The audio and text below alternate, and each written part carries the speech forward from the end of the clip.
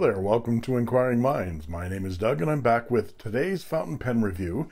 These two Asvine P20 piston fillers in my favorite finishes, Amber as a Cat and Galaxy. I've been a long-time fan of Pen BBS, and the Pen BBS finishes Amber as a Cat and Galaxy are by far my favorites. I know I shouldn't call this Asvine Amber as a Cat, but I'm convinced it's the same rod stock that Pen BBS and Moonman share. I've already reviewed the Asvine P20 piston filler, and you can see that review by clicking right up here.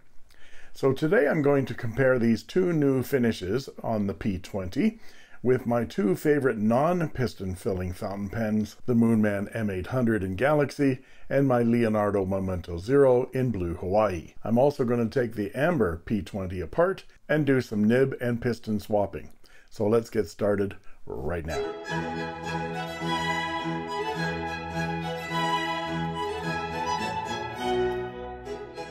So another package from China where the tracking doesn't line up with the tracking that I've got on the sale, but I've got a pretty good idea what this is. So let's open it up right now.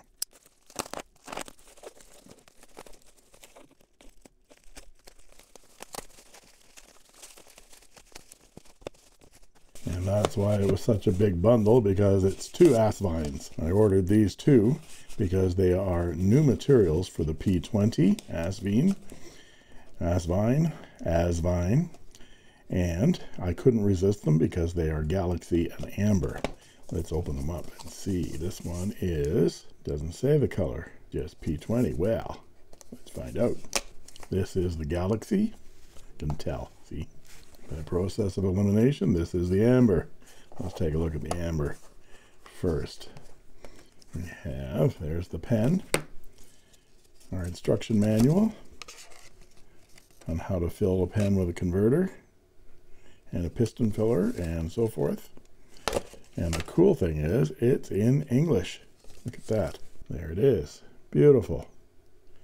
This is the same rod stock, it seems to me, that Moonman used on their M800. I would show you my Amber M800, but it's in the shop right now getting a nib tuned. And there's our medium gold nib. Very nice with the ink window.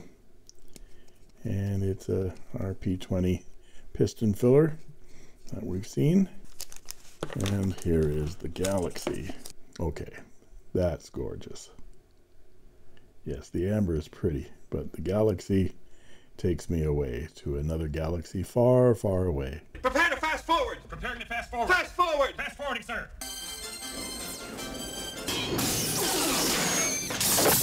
No, go past this part.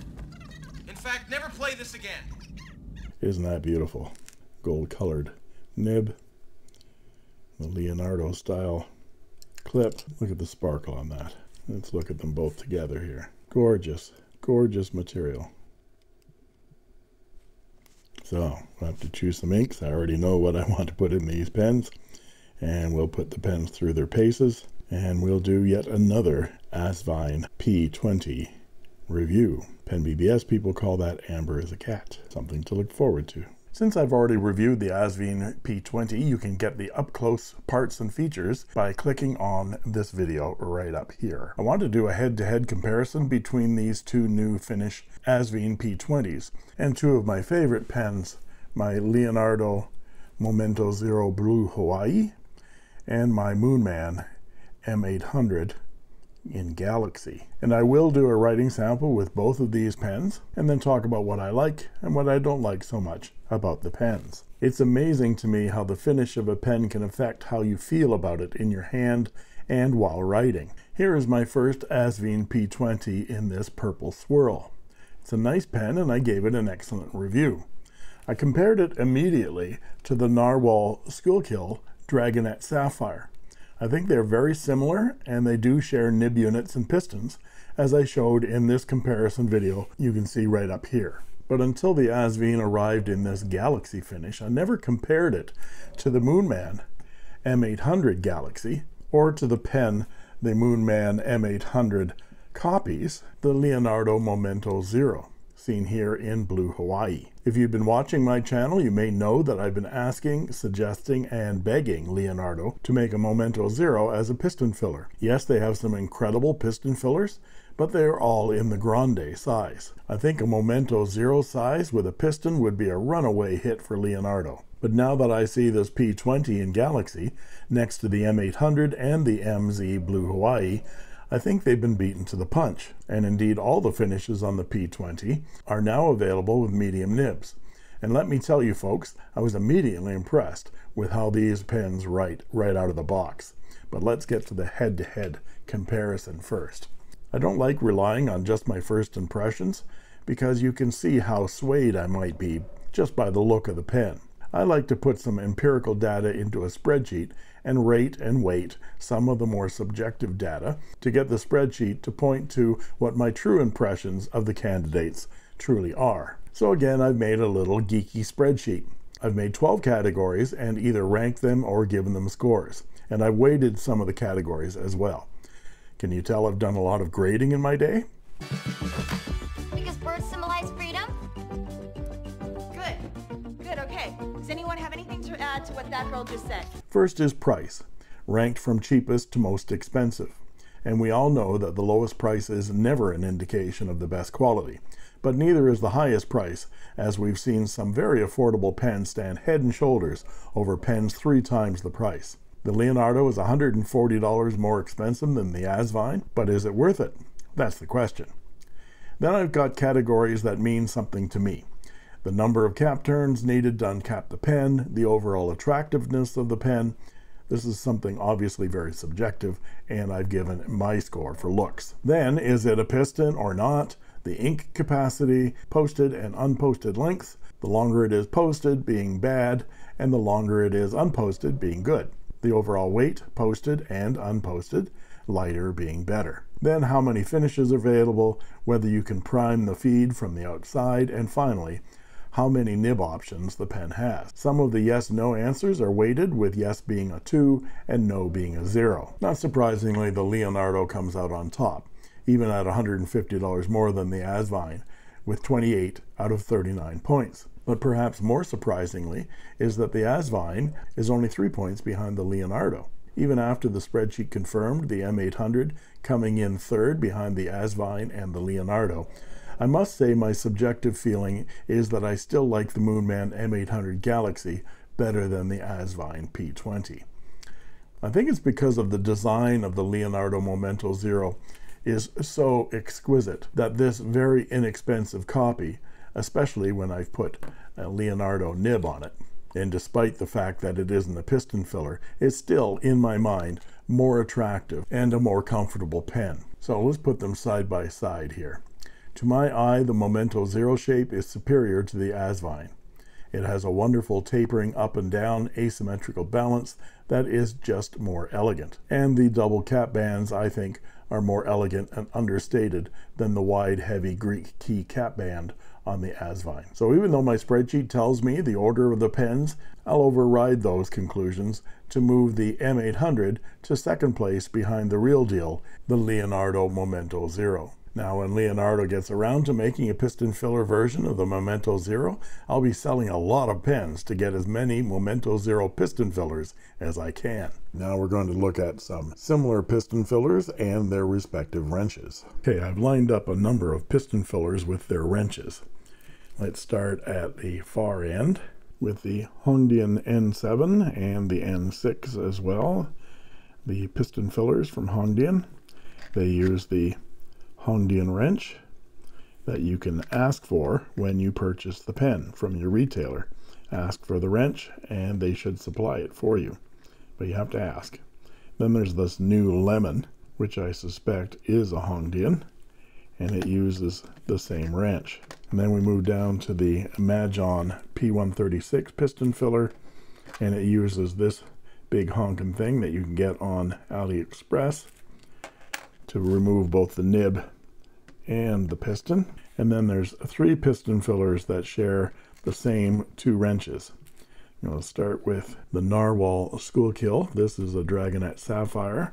The wrench that comes with it is this one, but also this wrench you can get on AliExpress, is for a Wingsung 699 piston filler, and it fits these 3 pens precisely, just like the narwhal. And I'm going to skip the middle one and go to the Moonman T1, which started all the controversy a couple of years ago, and it uses both the narwhal wrench and the Wingsung wrench. Fits perfectly. And of course, here is the Asvine P20. It uses the same Hongdian and Wingsung 699 wrenches. And then there is the Twisby. This is an Echo, and it comes with its own wrench, but you'll find that the wrench from the Wingsung works on the Twisby, as does the Hongdian wrench works on the Twisby as well, but it doesn't work in the other direction.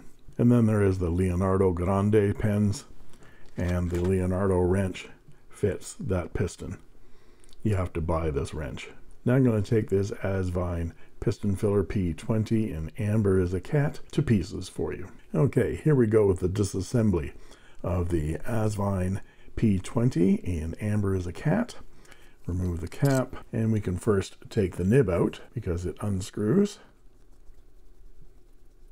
And there's the unit. We'll talk about that unit in a moment. And let's take the piston apart. Open it up, grab either the Hongdian or the Wingsung wrench, screw the knob back down on the wrench, and then it's a righty loosey, lefty tighty, so a reverse thread. And there the unit comes out. Now there's no need to disassemble this any more than this. You can, but sometimes it gets a little bit difficult to line all these things up again. So I recommend leaving the wrench on the piston and leaving these parts together. One of the nice things about the Asvine P20 is that that ring there is attached to the barrel, so you don't wind up losing it. So there are our parts. Let's look at this nib unit for a moment. This is a standard number 6 size nib, and so you can actually pull that nib out of that collar if you want. Use a little bit of rubber gripping material. I recommend leaving it in the barrel to get more leverage for pulling, but you can pull that out. Generally the friction fit very, very tightly, so I soak this in water with a drop of Dawn dish soap overnight, and then give it a try for pulling. It takes quite a bit of effort to pull them out. But let's look at the unit itself. This should look familiar to you because this is a Moonman nib unit. So you can go and buy any Moonman nib unit you want, number 6 size, and replace your nib. And here I'll show you how it works. Here is the T1, and we're going to remove its nib. And this pen is a couple, 3 years old, and you'll see that these units are identical to each other. The same threads, the same nozzles, the same O-rings, the same feeds, and they will interchange with each other.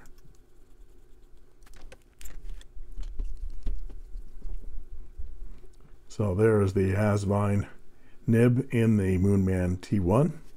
Let's remove the T1's piston. Same left-hand thread. And it will go right into the Asvine. And there you have an Asvine Moonman, and vice versa. There you go, an Asmoon T1 and a Moonass P20. Well, inquiring minds wanted to know. You asked. I bought both of these Asvine P20s from Sally's Etsy shop, Easy Buy, for $26.99 US each. They are available in 7 colors with 3 nib options: extra fine, fine, and medium. Now let's look at some size comparisons.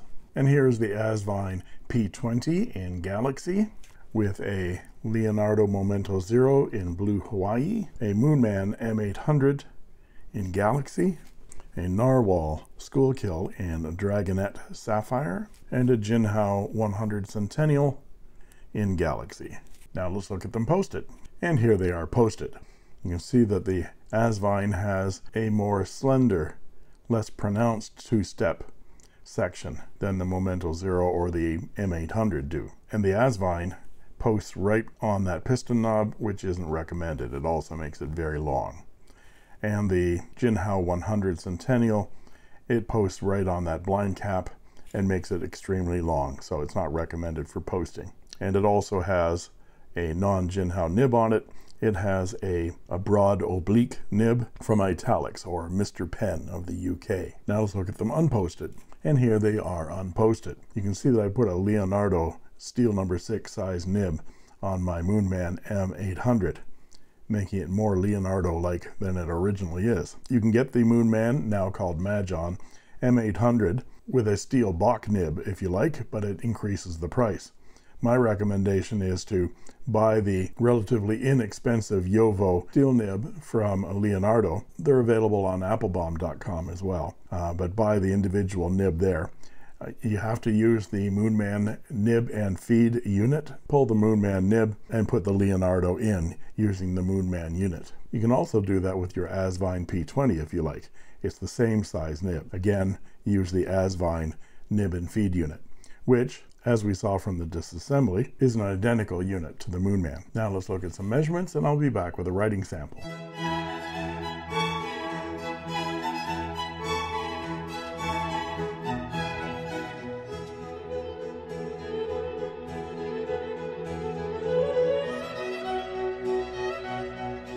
And we're back with the writing portion of the review.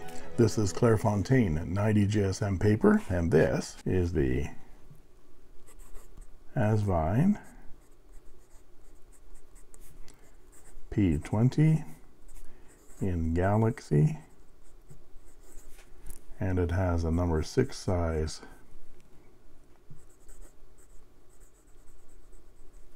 medium steel nib.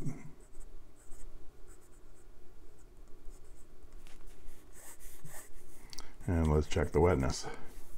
It's nicely wet, and folks, this is as smooth as glass. This is possibly the smoothest Chinese nib I've ever experienced. And that's right out of the box. No tuning, no adjusting, no futzing with it. And I think when I wrote with it for the first time, I said, ooh, right out loud. And the ink today is my favorite blue ink to put into a galaxy colored pen, Iroshizuku Konpeki. I'm already on my 3rd bottle of this ink in 3 years, so I'm using it a lot. And here are some close matches to this ink from inkswatch.com. As to line variation, well, it's a pretty stiff nib, so you're not going to get much line variation at all. There's little bounce to it, not that any is expected. And this nib makes a 0.6 millimeter line, which makes it a Western, surprise surprise, medium, or a Japanese medium to broad. And for some reverse writing, well, I'm surprised, it's actually very smooth. Very dry though. You'll see it even has, it's so dry it gives a color change. And for our quote,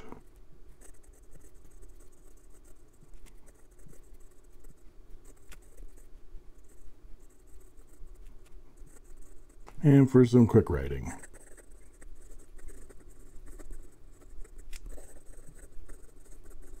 And this feed has no difficulty keeping up whatsoever. So let's try out the amber as well. And here is the Asvine P20 in amber, and it has a number 6 size steel medium nib as well.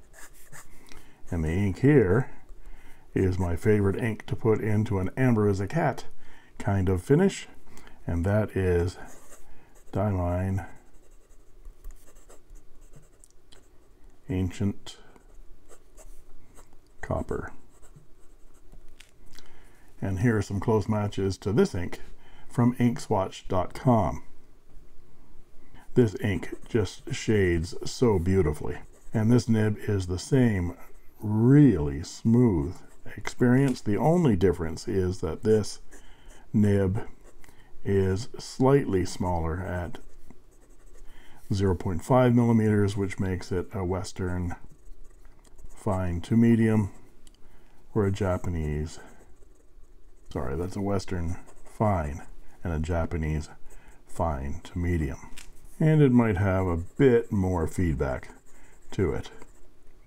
But again, a lovely, lovely nib. So what do I like and what do I not like about these fountain pens? Even though I overruled my spreadsheet, pushing it from the 2nd to the 3rd place, I still think this is a wonderful fountain pen. Both the Galaxy and the Amber are gorgeous finish, and this price for a piston filler is a terrific bargain. But what makes this even better than the first Asvine P20 I reviewed is the medium nib on both these pens. The medium nib on this Galaxy P20 writes as beautifully smooth and glassy as the nib on my Momento Zero Prugna, which is a medium Jowo steel. And the 1.5 milliliter ink capacity of the P20 rivals my Leonardo Momento Zero Grande, although nothing can rival this Jonathan Brooks Earth Magic 2 acrylic resin. Just extraordinary. But the acrylics on both the Amber and the Galaxy P20s are truly amazing and beautiful, especially considering the sticker price of $30 US. And there you have it. If you like this video, please like and subscribe, and don't forget to ring that bell to get instant notifications whenever a new video is posted. And please look in the description for a link to Goldspot pens, as I'm now an affiliate of the online store, and when you shop at Goldspot using my link, you'll be supporting my channel as well at no extra charge to you. You can also join as a member of my channel for only 99 cents a month, and I guarantee I'll answer your comments in the comment section, and you'll get cool emojis, badges, and sneak peek unboxing videos as well. And that just leaves it for me to say thank you for watching.